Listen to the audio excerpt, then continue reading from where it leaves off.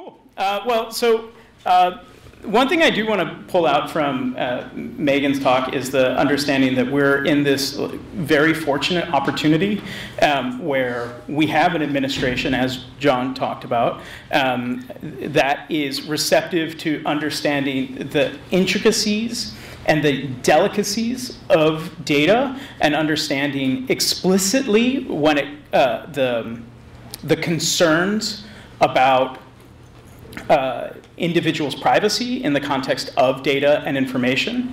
And it's a great honor that we have, now I can slip to the slide over here, that we have a noble character that is Amin Ra, which I love his name. And it's been a great honor to have him come to New York City, come up from the swamp that is Washington, D.C. And we're glad that he drained in the right direction up here. And over the last few years, you know, I remember my very first meeting with Amin over at Metro Tech, when he pulled Chris Wong and Ariel Kinnan and I back when Chris and Ariel weren't working in the city. And he was emphatic. He's like, I haven't started my job yet, but I want to start working with you guys. And I want to start understanding, you know, what we can do that's better to make this city to stay the #1 open data city in America. And you know, we're fortunate enough that the administration, the Bloomberg administration, took that as a serious concern. And you know, Andrew Nicklin is here, and there are some other counterparts that will be around the day that put New York City #1.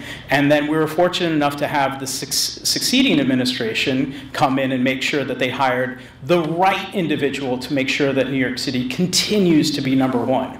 And so it's been a great honor for the last few years to work with Amin Ra and his team and the team at Do It to make sure that New York City is the #1 open data city in the world, that we're iterating on practices around continuous integration, and have an administration that is very sensitive to the understandings of what open data can do and what we need to do with it in the future. So with that, I'm going to ask Amin to come up and say a few words.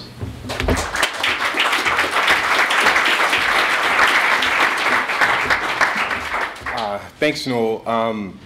You know, Noel is right, but what he forgot to mention was the reason why I met with Noel was because when he made my announcement, he was right, I was in DC, I won't call it a swamp, but I was in DC, and when they made my announcement, I had to create a Twitter account because I didn't have a Twitter account at the time. I had to create one for people to engage with me. And all these folks on Twitter, you know, congratulating me and blah, blah, blah, blah, blah. Noel was sent me a message and said, congratulations, can we meet? And I went to Brooklyn Tech for high school here in Brooklyn, and I was coming back, happened to be coming back to talk to some of the students, and I was like, yeah, let's meet, I'll be in town. I hadn't started, it was like 5 or so days before my first day.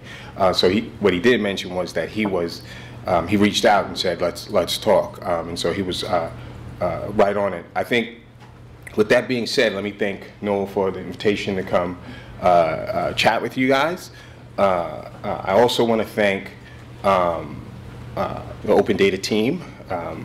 Noel talked about Adrienne Schmoker and her awesome and incredible and sort of unparalleled capabilities and skill sets. And along with Adrienne is Craig Campbell from out of Moda, who have really been, and Dina Patel, who have been driving sort of open data. The other part of Open Data team is the Do It folks, Albert Weber, I think a lot of you guys may know, and Rafael Carvalho and their team.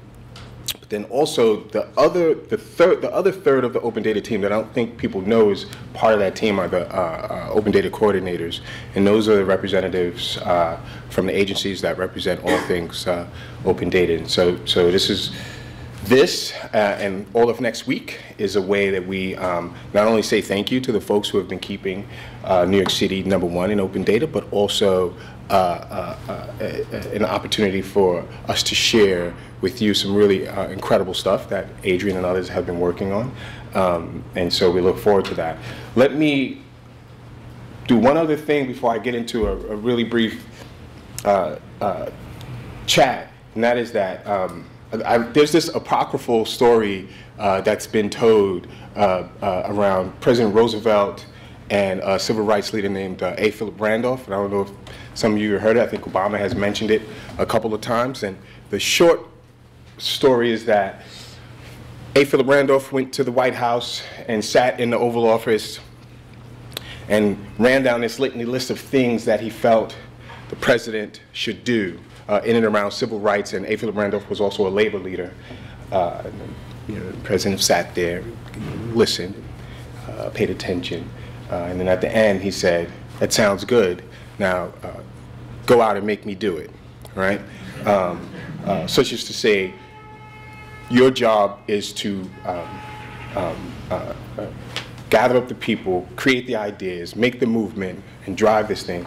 And I think to that extent, I think folks like John Caney at reInvent Albany, Noel, and a great few of others have really kept our feet to the fire and made us move in the direction and at the pace that's needed for New York City to stay where it's at. And so they have played their role in terms of making government do what it's supposed to do and keeping us honest, and also sharing really innovative and thoughtful ideas. And so we're very thankful, John, for the role that you've played. I remember my first meeting with John. It was John and Dominic and 253 Broadway, and it was I knew immediately that was going to not be my last meeting with John when I first met with him.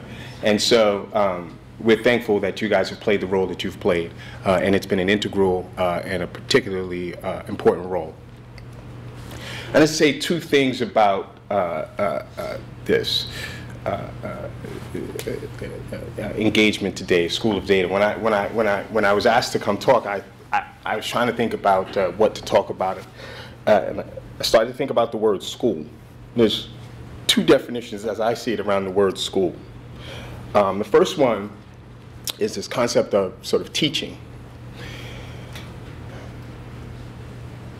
Moda and Do It and the Open Data team moving forward are thinking particularly different around open data than we were years ago. I am particularly concerned and quite bored with the conversation around all of the great things, with people standing up and talking about all of the great things open data can do for people, and not allowing and not giving the opportunity for people in this great city to engage with open data, use it, show how it changes and transforms their lives, and then giving them the opportunity to stand up and say, this is how open data has impacted me.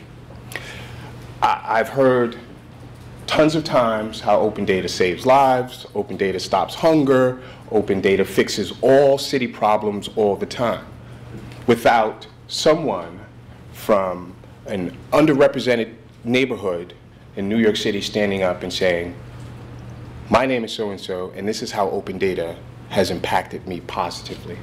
And so moving forward, I will be making it clear from my standpoint that that is a particular drive for us, is to ensure that the people in this room and the people across New York City who use open data on a daily basis are using it to be impactful and teaching people, other people in New York City, how to use it so they can see the impact on their lives. And so I think we can think about teaching people in certain areas of Brooklyn, Bronx, Manhattan, Upper Manhattan, Harlem, Staten Island, Queens. And we need to expand how we think about data and how we think about open data, and absolutely begin to think about how we can ensure, instead of having these awesome events and talking about how open data saves lives, but actually engage and have the people who open data is meant to impact stand up and be representatives of open data. I should no longer be a representative of open data. Some young student who goes to Hostos Community College or Burr Manhattan Community College should be standing here next year and be the representative of open data and talk about the virtues and the capabilities of open data. The second term of definition of school is, I'm born and raised Brooklyn, New York, Bed-Stuy, and when we talk about schooling someone, we talk about showing them how it's done, right? Really putting someone in a position where they can learn from you and see how well you're doing something. I used to play basketball, play college baseball. I know I've been schooled on the basketball court before, and I've done a little schooling myself. We are seeing in federal space, swamp, if you will, what life looks like when someone who doesn't have the sense of the power of data that we do, how it absolutely changes how a government engages around data and open data. Right? We've seen data sets sort of just go away in minutes. We've seen no true engagement and initiatives and thoughts around how to grow open data from a federal space. And we can sit here and we can wring our hands all day long about this, or New York City can step up and show DC and continue to show the rest of the world what a true open data driven government looks like, that engages New Yorkers and everyone that wants to engage that government. So I'm unconcerned with what's happening there. I'm concerned with what's happening here, such that we school DC on what open data should be like, right?